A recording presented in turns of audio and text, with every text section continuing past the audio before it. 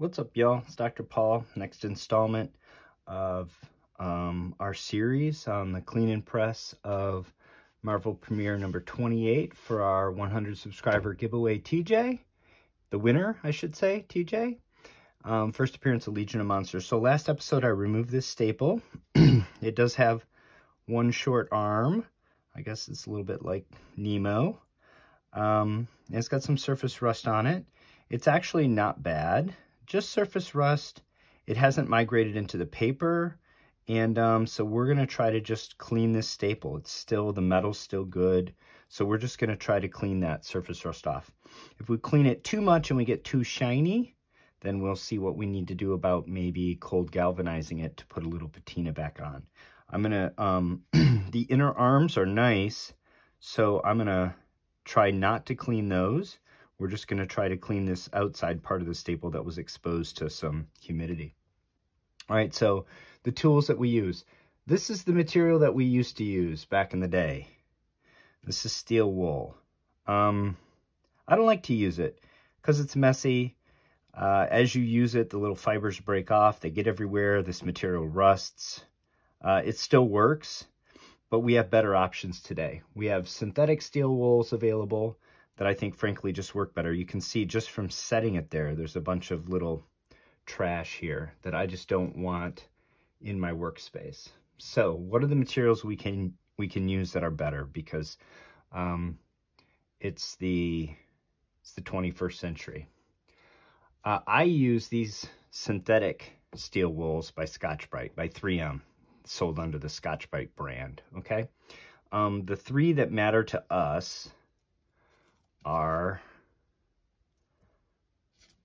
these three colors. There's actually a color between these you could reasonably use, but these are the three that I have on hand today. So this is the white. This is equivalent to 4/0 steel wool.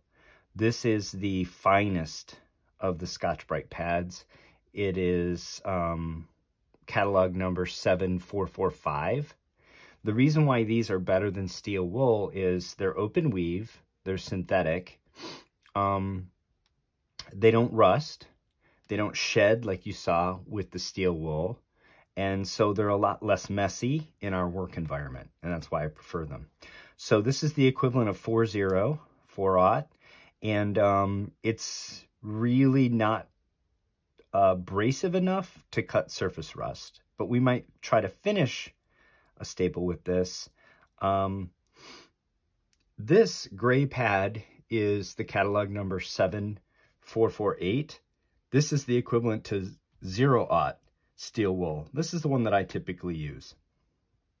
There is another grade in between these. It's sort of a ochre type color, and it is the equivalent to 0/0. And I imagine that that would probably work reasonably well too.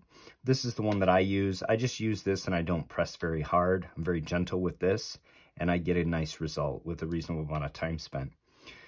You may also see the maroon one or the green one. These are sometimes available more easily, like at hardware stores or local, wherever you shop. This maroon one is the catalog 7447. This is the equivalent of steel wool grade 1. This is too abrasive, generally. I'm not saying you couldn't use this here and get a reasonable result, but you would have to be very careful with it. And we're able to basically get the result we want with this material here quickly. So I show it more for completeness sake. We're going to use this one here today for starters, and we'll see how it goes. And so what I'm going to do is I'm going to take the staple and I'm going to put the pad here, and I'm going to hold these arms, and I'm going to gently rub the staple on the pad, and then I'm going to inspect it, and we'll see what we have. I'm going to inspect it early and often, and I'm going to inspect it under magnification so that I can see how our progress is going. So we've already removed a fair amount of the surface rust just with that little bit that I just did.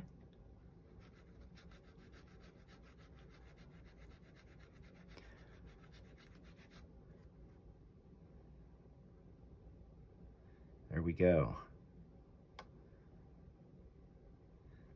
So I think on this outside edge of the staple here that's exposed, we've already done a reasonable job of cleaning that in such a way that we've removed the rust without making it too shiny. The issue that we have with this staple is that we have rust on the inside of here too. So we're gonna have to get in there with this abrasive pad. And so what I'm gonna do is I'm gonna hold the staple. I'm gonna go back and forth in there with the pad. And even these pads are a little messy. I sometimes use these for other jobs. These are not dedicated, so some of the dirt on these is from other jobs I've done. We can also use different tools to hold this if we feel it's necessary. But I think the tools that Mother Nature gave us are going to work out reasonably well here.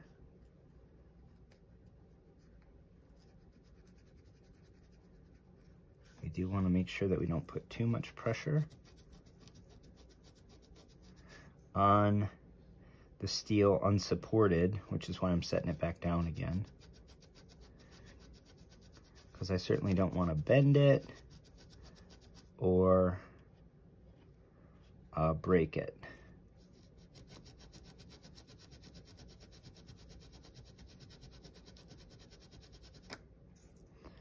All right. So how are we doing? We're doing pretty good. We have one spot still that's a little stubborn, showing a little bit of rust. So I'm going to continue what I'm doing. Keep in mind that the very inside of this staple is going to be up against the paper and nobody's going to be able to see it.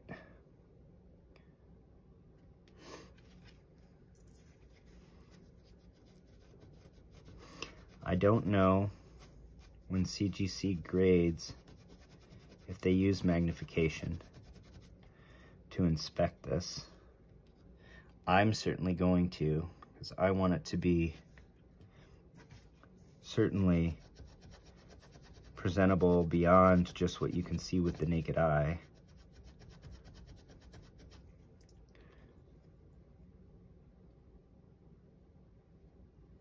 Even if all they use is the naked eye. And TJ was on the fence about whether or not he wanted to sub this book to CGC. He said, let's see how it turns out when you're done with it. So we have to be cognizant that this book may go to CGC. If it does, it may get a conserved grade because of what we're doing. And, you know, like we talked about before, the most important thing is disclosure. And so TJ's the owner of the book. He knows what we're doing. We have his blessing.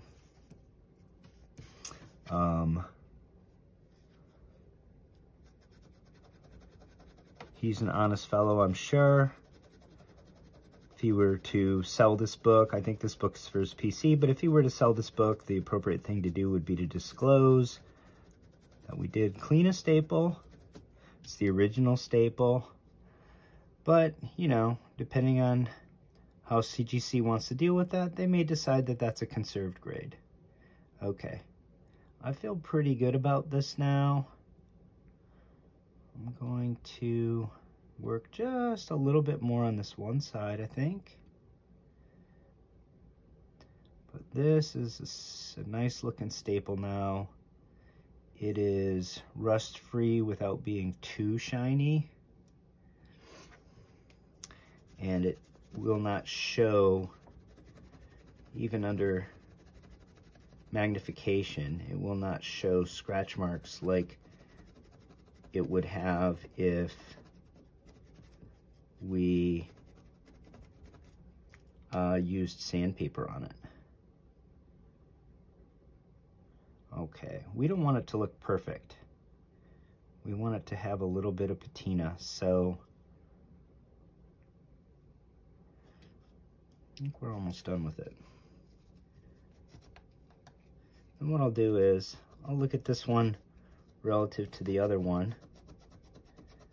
And if I think this one's too shiny, well, we have options. We can shine the other one up a little bit, or we can cold galvanize this one, which is just placing it in a chemical. All right, I think this is in great shape. All right, let me clean this mess up, and we'll see if we can get some a short video of results on this.